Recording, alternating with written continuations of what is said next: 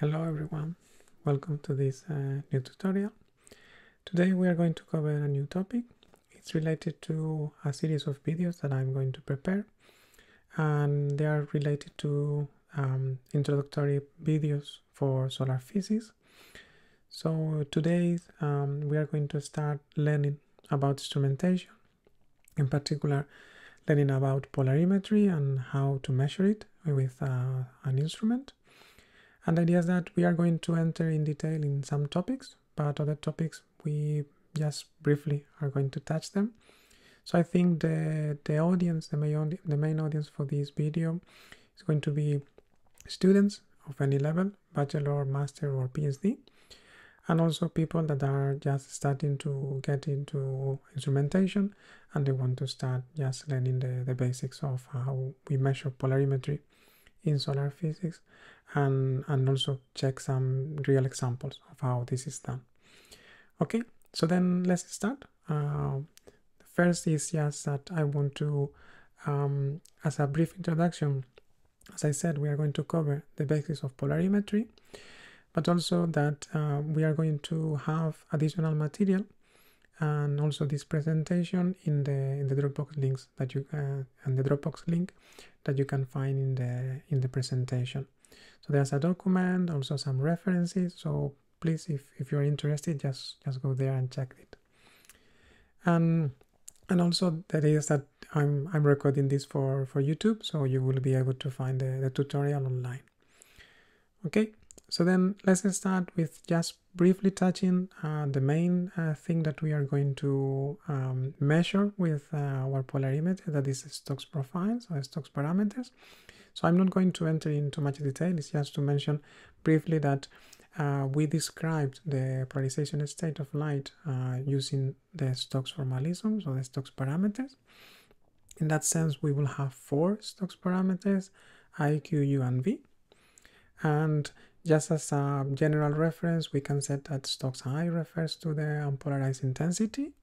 Then Stokes Q refers to light that is linearly polarized, for example, at 0 or 90 degrees. So you can see the first column of this figure. Then in the case of Q, is also light that is linearly polarized, but at different angle, so 45 degrees or 135 degrees. And then finally, Stokes V describes the light that is either left-handed or right-handed, circularly polarized. So in the figure, just take note that in this case is 100% polarized in one of the cases. So, for example, linear polarized, fully linear polarized in 0 degrees or 45 degrees, or the same for circular polarization. So this is just usually an ideal case, and normally when we observe the light, there's always a certain amount of percentage for any of the Stokes parameters.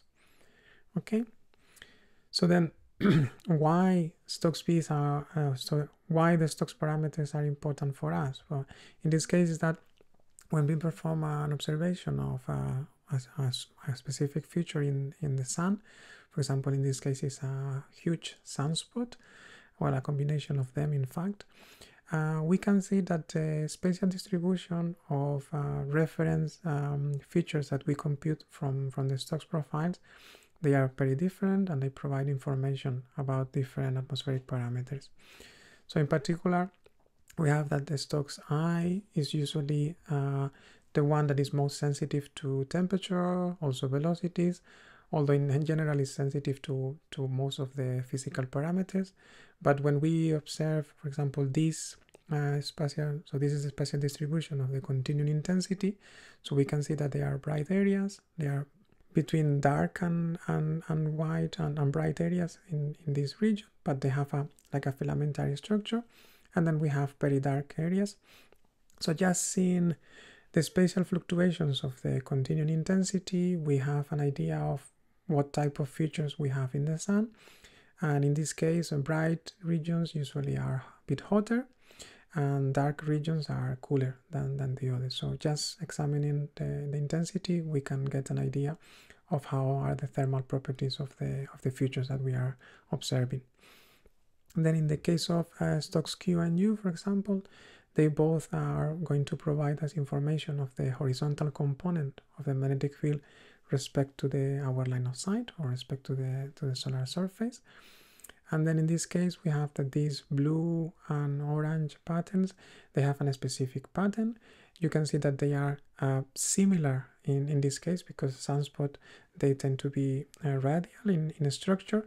So they are similar, but slightly shifted. So when you have here dark and here dark, here is a bit whiter, and then it's darker, and then it's whiter, and then it's darker. So they are like shifted in the sense that they still provide information of the horizontal component of the magnetic field, but as we saw before, they are just slightly shifted in degrees respect to the other. And then in the case of Stokes B, it's going to provide us information about the magnetic field that is vertical respect to the solar surface, so it's parallel to our line of sight. And you can see that the structure is different, the spatial distribution is different than for Q and U.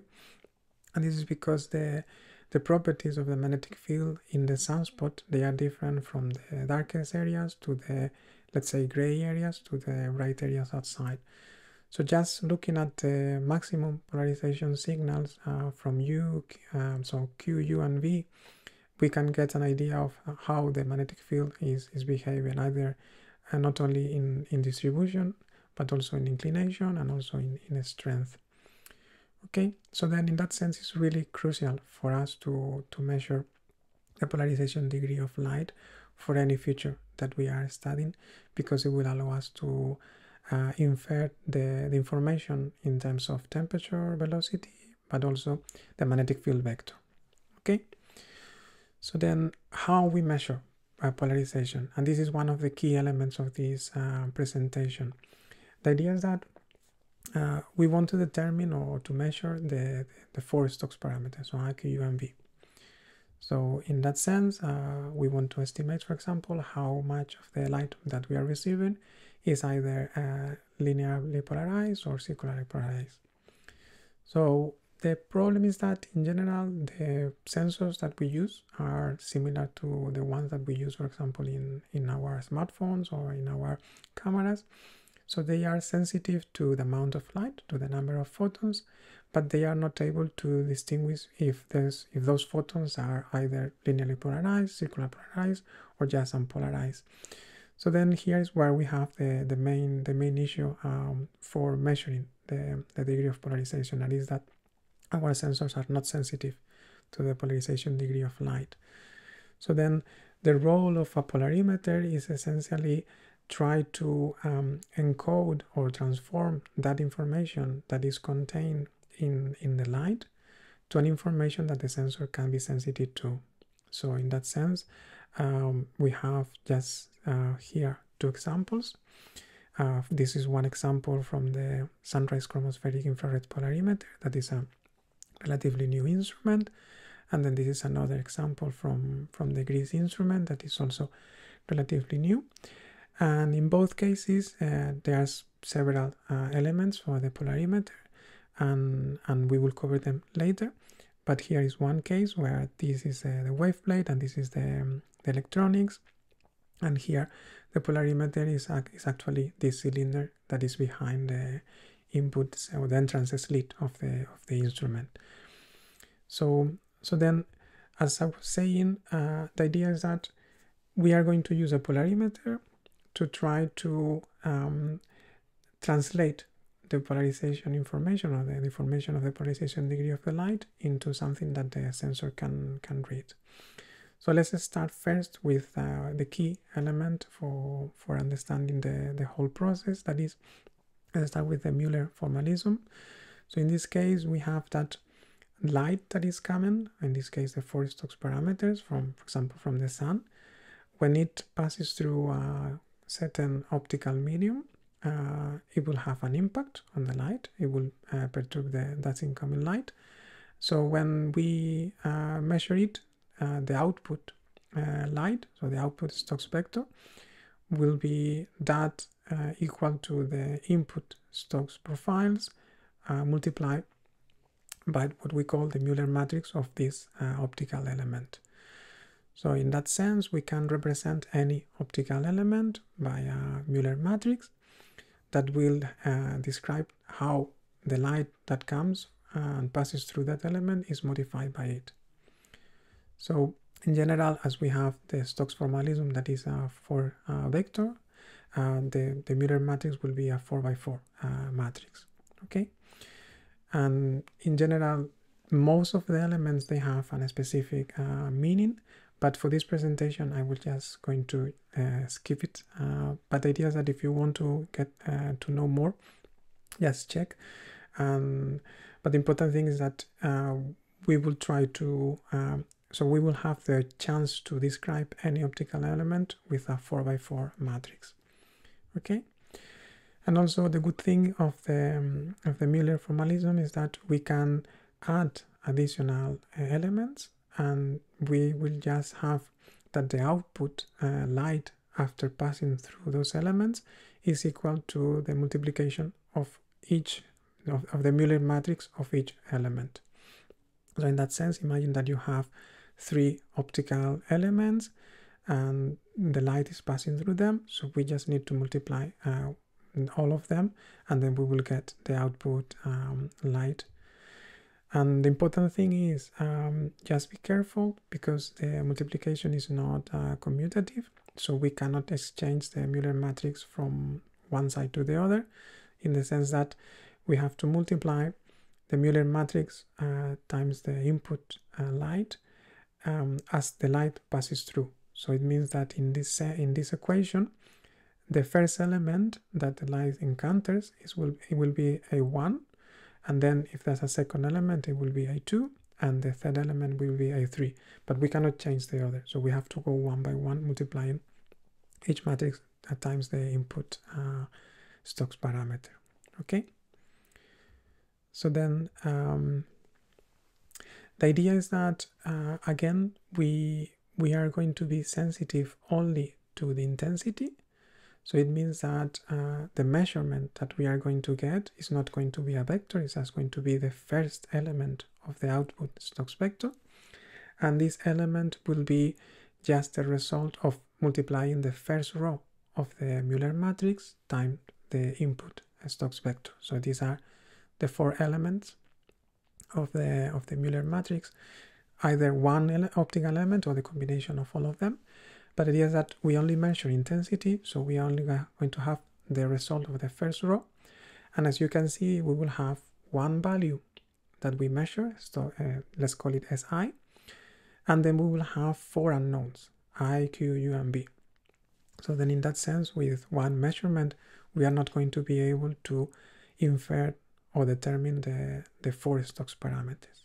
Okay, so then the concept of a polarimeter is to devise a strategy where we perform different measurements with different optical elements, and these measurements are enough to provide a series of linear combination of the input Stokes profiles.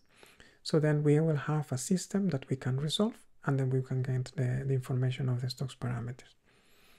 Okay, as you probably have guessed, the idea is that we have 4 Stokes parameters, so we can make, for example, 4 measurements, and then if they provide independent combination of the Stokes parameters, then we will have enough information to solve the 4 unknowns. But in fact, there are different systems where they have different measurements. So for example, in the case of the Tenerife infrared polarimeter that we are going to study in detail today, we have 4 measurements. So then 4 measurements with different combination of the input I, Q, U, and V will allow us to solve the system and to infer the input parameters. But there are other instruments like the advanced Stokes polarimeter or the sunrise chromospheric infrared polarimeter that I mentioned before, that they use a larger amount of measurements, and there are 16 in this case. So in that sense, let's assume that we have the number of measurements that will allow us to derive the input Stokes parameters. So then what we have is that we will be able to write the equation that defines a polarimeter, And in this case, it's we have that the input stocks parameters, that is I, times a matrix, that is what we call modulation matrix, because it comes from our strategy of modulating the incoming light to produce the linear combinations that will allow us to infer the Stokes parameters. And then n is the number of measurements. So we do a measurement, we get the first row of the Mueller matrix times the Stokes parameters. Then we do a second measurement with a different combination of optical elements. So we will have a different combination of Mueller matrix times the input profiles. And then we do this several times. As we saw before, it could be 4, it could be 16. So then at the end, we will have a system that will be measurements equal a combination of Stokes profiles multiplied by the properties of the elements that we are using for measuring them. So then M could be any matrix, could be 4 by 4, but it could be a larger number. And the idea is that when we have this, then in order to get the input profiles, what we're going to do is to reverse the equation, and we will have this equation that says that initial light, so the input Stokes profiles, are equal to the product of the modulation matrix, this one, that is just the inverse of M, the modulation matrix, times the measurement that we have done. Okay, and we are going to enter in detail, so don't worry about that. But the important thing is that the modulation matrix, or the number of elements of the measurements that we do, should be a certain. We should have certain properties, mainly that it should have an inverse. So in order to compute the modulation matrix, M should be we should have an invertible solution of the matrix. Okay. So then I hope so far so good. So let's go slowly. So then, just assuming that we want to determine these different combinations of the input profiles that will allow us to compute the modulation matrix, and after that the demodulation matrix, which optical elements we can use for that. And the main ones are the retarders. So the retarders will allow us to modify the polarization state of light. And the idea is that they are basically defined by the angle of the orientation of the phase axis. This angle is usually referred as Z. And then they will also have a retardance, that is the phase shift that they will introduce between the ordinary and the extraordinary components of the polarization. So then the idea is that we know the Mueller matrix of a retarder is defined by this one. Don't worry, it looks a bit ugly, but in general, we choose combinations of delta and zeta values and theta values that make this a bit easier. But the important thing is that we know how a retarder behaves, so we know how the Mueller matrix is defined, so then we can use it for computing this combination of input Stokes parameters. And this is, for example, just an example is an optical device. It looks like a filter, and in general they have a mark, and this is the mark of the orientation of the phase axis. So you can decide how you want to orient it in order to produce the modulation combination that you want to use. Okay, so then the idea is that we have that a retarder will have an impact on light, but as we said, we need different measurements where we change the light slightly different, so at least 4 measurements, but in general we can have more. So then the idea is how we get multiple retarders, and the idea is there's multiple strategies. One of them is to use a retarder but insert it in a rotating platform. That is what we saw at the beginning, I think figure 1, for the sunrise chromospheric infrared spectral polarimeter. So there the retarder is placed on a platform that is moving with time.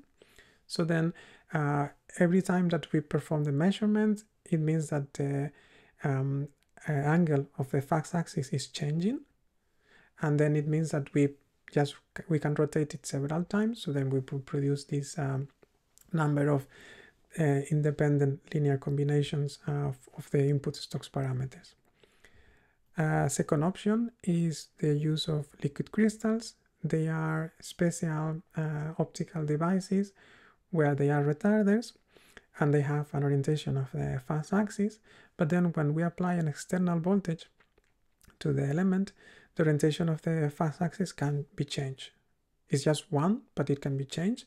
So then it means that one liquid crystal can behave like two retarders. So one with the orientation of zeta, and then the second orientation of delta zeta. That is the one that we get when we apply the external voltage.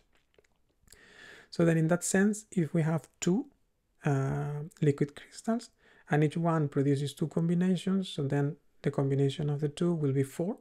And this is the minimum required for solving the system that we mentioned before. So in general, polarimeters that use liquid crystals, they can use just 2 to produce the 4 independent combination of the input Stokes parameters. This is, for example, one case of the instrument that we are going to examine in detail today. And this is just one of the liquid crystals that are used in the Tenerife infrared polarimeter.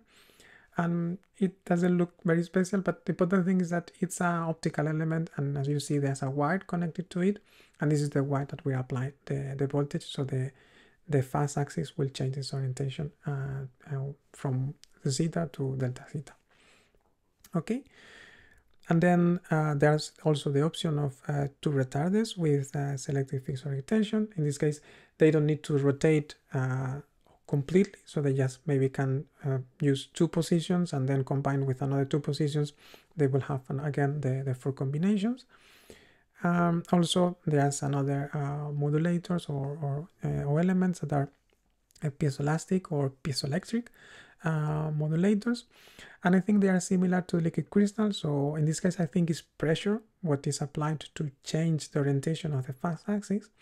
But the key thing here is that they are extremely fast. So in principle, they can change the orientation in a very fast frequencies, and this could be very interesting if you are going to perform measurements that are at the limit of the sensor technology, so they go as fast as possible. But in summary, the 4 combinations or additional ones, if you find in the literature, they just want to produce the minimum number of linearly independent combination of the Stokes parameters, so then we can solve the modulation equation and then compute the modulation matrix. Okay, so then the next step is that in general we have that modulators or the retarders that we mentioned before, they will modify the polarization degree of light, so they will produce a shift on the plane of polarization in order to produce this combination. So they will just modify the input light. But the problem is that in general, if you go back to the matrix of the Müller matrix of the retarder, you will see that the first row is 1, 0, 0, 0. So it means that a retarder will in fact change the polarization degree of the light, so that we can produce these combinations. But the problem is that just a retarder will produce those changes in the Q, U, and V parameters. So the output Q, U, and V parameters, they will definitely be different. But as the first row is 1, 0, 0, 0, it means that the output intensity will be the same intensity as the input. So we are not really seeing with a traditional sensor the changes that we are making. So for that, we need to project those changes on the intensity that we measure. And for that, we use an analyzer. Okay, an analyzer is usually a linear polarizer or a polarization beam splitter. In both cases, they do the same. The only difference is that the polarization beam splitter, like the one used in the figure, the light is coming, and then internally it's separating the light into 2 orthogonal polarization states. So then we will have 2 output beams with orthogonal polarization. And the goal of this process is that first the two beams, when they arrive to the sensor, they can be summed. So they will use twice the space in the sensor, but if you have the possibility of doing it, then we can sum them, and then we will increase the signal to noise ratio because we are just adding a valuable signal. But also, as they should have the same properties, if we subtract them and there's some signal, it means that we have some residual error or some spurious polarization due to different elements in the either in the polarimeter, in the telescope, or for example, in the solar atmosphere. So then the idea is that polarimeters with a dual beam or a beam splitter, so analyzer as a polarization beam splitter, they usually are able to reach better signal to noise ratio and probably get a better polarization accuracy when we are doing the data reduction. Okay, so I think I'm going a bit fast, but I hope you are following me. So let's start with a real example, okay? And this is the Tenerife infrared polarimeter that I have mentioned a bit. It was developed initially in the 90s, and it was installed in the VTT, the Vacuum Tower Telescope in the Tenerife Observatory, in the instrument tip. But then it was moved to the Gregor infrared spectrograph that is now installed in the Gregor telescope, and the system is the same, and the theory behind is the same. So we are going to learn the details, or at least the theoretical details of an instrument that was used and is still be used in solar physics. Okay, so in this case, it's one of the simplest ones because it's just two liquid crystals. They are different type of liquid crystals. In this case, are ferroelectric. They are, I think, one of the advantages of ferroelectric versus different liquid crystal is that this one they change the orientation of the phase axis in the order of microseconds. So they are really fast, so they can modulate the light very fast. And this one also has an analyzer that is a polarization beam splitter. Okay, so then in that sense, the first liquid crystal has a theoretical retardance of 180 degrees. So this is the delta value for this liquid crystal. So for the one we use in the Mueller matrix. And then the second one, it has a retardance of 90 degrees. Okay. In general, this is what people call lambda half and lambda quarter, but this is just theoretical values. Okay, I will explain later what this means. And in both cases, we are going to assume that the change of phase axis when we apply the voltage is 45 degrees. So it means that, imagine that one is at 0. When we apply the voltage, it will go to 45. Okay, so in that sense, the modulation scheme should be 4 combinations of Mueller matrices, and each Mueller matrix will be the result of the following product. So it will be the product of the first liquid crystal, that it will be the one with 180 degrees, and then it will have a set of orientations that I will cover later. Then this will be multiplied by the second liquid crystal that will have the retardance of 90 degrees. And then this will be multiplied by the Mueller matrix of the analyzer. Okay. So then in that sense, we will have that the theoretical, so the modulation scheme for the Tenerife infrared polarimeter is the following one. So the first liquid crystal will be at position 0, and the second one will be at minus 22.5. So then we apply the voltage in the first crystal and we change it, while the second crystal remains the same. Then we go back to 0, and then we change we apply the voltage in the second liquid crystal, and then we apply the voltage in the other liquid crystal. So at the end, we have 2 combinations times 2, so we will have 4 combinations. And the idea is that now we are going to compute each of those products for these 4 combinations, including the retardance values that we have above, so 180 and 90 degrees. Okay, so let's go step by step. And the idea is we start with the first case. So then in this case, we are going to multiply the liquid crystal with orientation 0 and 180 degrees, minus 22.5 and 90 degrees, and then we multiply by the matrix of the linear polarizer. As I mentioned before, the link to downloading the material with all the matrix and everything, it's in the Dropbox link. So if you want to follow this step by step and doing it by yourself, you will have there all the information. And then after some algebra, we get that this is the first Mueller matrix that we get for the first modulation state, okay, for the combination of the two liquid crystals. So this is measurement 1. Then measurement 2 will be the same, just in this case we are changing the orientation of the phase axis of the first liquid crystal. So we do the operation and we get another Mueller matrix. Okay, now let's do the same for the third case. So in this case, this one goes back to 0, and then this one moves from minus 22.5 to plus 22.5. So we do the product and we get another Mueller matrix. And then in the fourth case, this one moves to 45. This one has moved from minus 20 to 22.5. So we have the final fourth configuration. And then we will get another Mueller matrix. Okay, so you can do this at home, and if you have any issues, just let me know or check the document that I mentioned.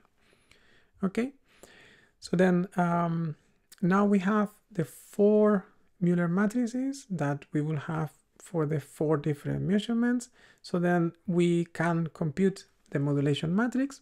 And as I said before, so we have a measurement that will be the result of multiplying the first row times the Stokes profiles. Then the second measurement will be the first row times the second, times the Stokes profiles. The third measurement will be the first row again of the new Mueller matrix times the Stokes profiles. So then the Mueller matrix is essentially just the first row of all the different measurements that we are making. So then if you go back and you can check the first row of all the Mueller matrix that I computed, they correspond to these 4 rows that we have here. Okay, so then in that sense, again, this is the simplest case where we only have 4 measurements. So then the modulation matrix is a 4x4 array. And then we can compute something that is very important for estimating how well designed is a polarimeter and how well recovered are the input Stokes parameters, is to compute the efficiencies. And in this case, we have that D is the demodulation matrix. So if we solve this equation, particular attention is that I put it 4 here and 4 here, but this is actually n. So in this case, n is equal 4. But if you have a scheme that has a larger n, just be aware that this is n and n, and then use the correct multiplication factor. You please also check the details in the mentioned reference. So then the idea is that if you are following this, and you can try to compute the inverse of this array and then solve this equation, and in principle you should get these values. Okay, I think it's a good exercise. At least I like to do some algebra. So if you have time, just try it and check it, and let me know if there's some error in my computation. But if everything goes well and went well, the idea is that this result is indicating that we have theoretical efficiency when determining or inferring Stokes V of 70%, and then 50% for Q and U. Okay, so this is basically the whole Tenerife infrared polarimeter since the physical elements, so 2 liquid crystals times polarization beam splitter, the modulation scheme, the modulation matrix, the theoretical one, and then the efficiency. So we have already described the whole polarimeter in 3 slides. Okay, so then let's go one last slide, and I think this is important because I've been mentioning theoretical several times, and this is because the main issue is that retarders, they have, as we said, delta, that is the retardance that defines the retarder itself.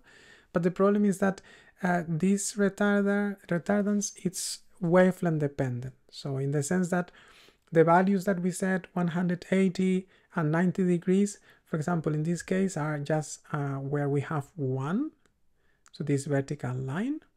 And then as we move from there, the retardance is different. So if delta is different, then the Miller matrix are different, and then the modulation matrix will be different, and then eventually the efficiencies will be also different. And this is critical because if the properties of the liquid crystals or the modulators, they change drastically, it can mean that the efficiency at a certain wavelength is so low that we cannot trust it for polarization measurements. So then in that sense, we should be careful that our retarders behave well in the wavelength region that we want to observe. And if for any reason the wavelength regions are so far that the retarders don't behave well, then we probably just need two different polarimeters, or at least 2 sets of retarders. This is, for example, what is used in TIP. So the instrument works at 1 micron and 1.5 micron, and this is so far that the system always uses 2 sets of retarders, one optimized for 1 micron and the other optimized for 1.5 micron. Okay, so then another thing that is important to mention, at least briefly, because this is a really interesting topic, but really let's say a bit complex. But the idea is that we are performing measurements, so then between one measurement and the other there's some time the difference, and this time it can be relatively long in comparison with the life cycle of other things that are happening when we are performing the measurement.